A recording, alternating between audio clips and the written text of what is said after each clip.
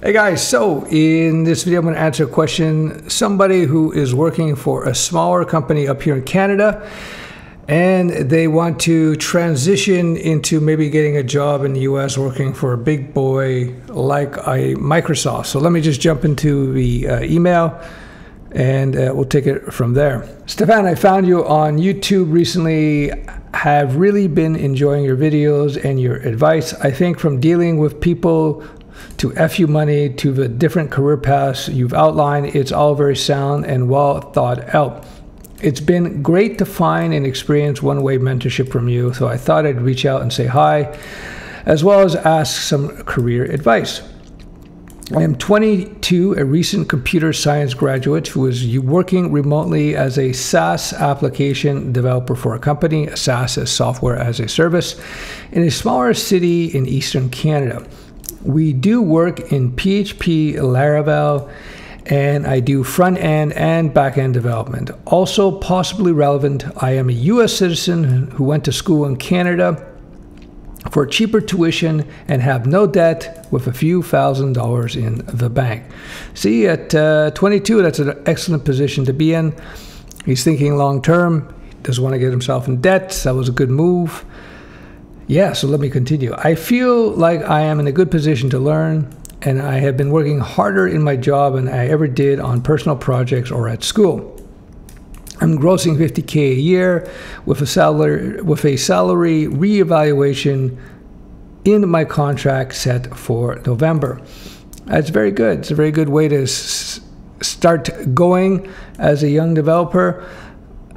You can see one of the important things that he has. He understands the importance of not being in debt, so that's fantastic, number one.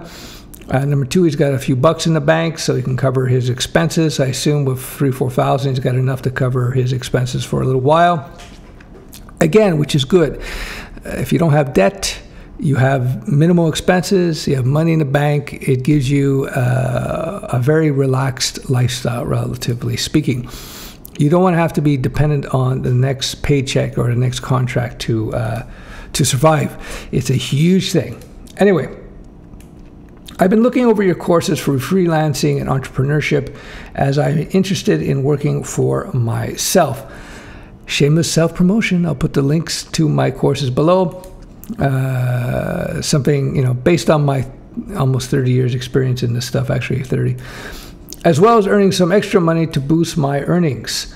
My goals are to work very hard at my job and bring a lot of value to the company, start freelancing, and at some point in the next year, try to get hired at a large company like Microsoft in the United States. I am very interested in financial freedom and feel like I am in a unique position to achieve it after years of being in school. This is true. You're actually much closer to it than you think. This email ended up being longer than I initially thought it would be, and I rambled more than I like, but this is my situation. I'm a young guy looking for some advice from someone as experienced as you are. I'm very open to any suggestions you may have. Looking forward to hearing from you. So he asked to remain anonymous, so I, of course, did not reveal who he is. So you're already in a very good position because A, you don't have any student loan debt, which you want to avoid like the plague. I'd rather have COVID than a student loan debt because student loan debt is non-dischargeable via bankruptcy, meaning you could have this hanging over your head or by your neck for life. Very pernicious debt. So you don't want to get into student loan debt. To pay for very expensive education at the Ivy League schools is at best questionable these days. People do it for the contacts more or less. But with COVID, you're seeing a restructuring of society to a certain extent. It's accelerating what was already happening. So he's in an excellent position because he's got money saved, he's got no debt, he's got skills. If you want to go work for a big corporation like a Microsoft or a Google or something, then having that degree is helpful, unfortunately, fortunately for you, but unfortunately in reality, because as I've pointed out many times, they've done studies, Google, Apple, and they found that there was no difference in quality of the employee, whether or not they had a higher degree. That's Apple and Google saying this, not me. That being said, the more you can bring to the table when you're looking for jobs, the better off you're going to be. So having that degree doesn't hurt, it helps. Is it absolutely required? No. But if you don't have a degree, then you need more experience. You got both going for you. You have experience now, you're developing a SaaS product, and you have the degree. Now, what the freelancing will do will just expand your options. It will allow you to maybe explore other technologies that you'll be paid to learn as you freelance. As you know, I'm a huge advocate in the need-to-nerd philosophy, which is my coined philosophy. You learn technology as you need to use them on a need-to-nerd basis. That's the reality of software development. Anyhow, there's this illusion out there that you come to the game as a software developer fully equipped with all the skills you need. It doesn't work that way. There's a certain baseline set of fundamental skills that you have to have, but then really the game of software development is learning new things constantly and constantly expanding your knowledge, especially in the first 3 to 5 years. All right, so if your end goal is to move back to the US, you're a US citizen, so it's not an issue. You just want to build up more experience and show a broad range of skills. If you can come to Microsoft with your experience working for a SaaS company, also showing that you've done side projects in different technologies, perhaps try to find side gigs, freelance gigs with Microsoft tech, whatever they're interested in pushing at that time, whether it be C# and ASP.NET projects or whatnot. And then, yeah, you can glide into something much more easily.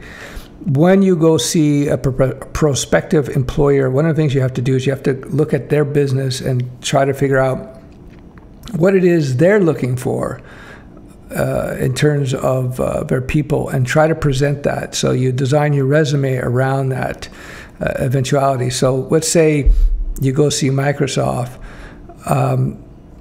You don't want to emphasize your PHP Laravel. You want to emphasize maybe the fact that you worked on a SaaS software that happens to use PHP Laravel. And then put a little bit more emphasis. Maybe you've done a couple of freelance gigs with C# and ASP.NET or something, or whatever tech that they may be interested in pushing, depending on the division you're working for. So I hope it helps. I think what to take away from here is that this guy is well on his way. The quickest way to financial freedom is actually not trying to earn tens of millions of dollars. Those are very, very rare people. The way you do it, the easiest way and the quickest way is to do what you're doing, is to get the skills, get a good paying job, have no debt, start saving, have a habit of saving, and diversify your income flows, whether you have a job and you do freelancing on the side, and slowly start saving and investing. And I'm telling you, when you have even a year, maybe you get up to 2 years of FU money, you can see my videos. Just search my YouTube channel for my FU money video, teach you all that. Just having FU money plus savings, plus long-term, you're on track for your retirement. You don't have debt, and you got multiple streams of income. Your stress levels will drop like quite a bit, and this will allow you to make better choices that are done from a position of strength, which will make you a better negotiator, whether you negotiate for a job at a job interview, or freelance contracts, or you're launching your business. And it will just put you in a better state of mind. You're much more relaxed, and allow you to choose the type of work that you want to do, which means that your day-to-day job will be a lot easier. So the whole thing is just a big advantage for you when you set yourself up like this. Low stress, lots of opportunities, and life's just easy. So when you're in that position, it's like having 10 million in the bank or 20 million in the bank, because you have all these advantages that I just described. There you go. I hope that helps, and I hope that helps anybody else who's watching this video. Ciao, ciao.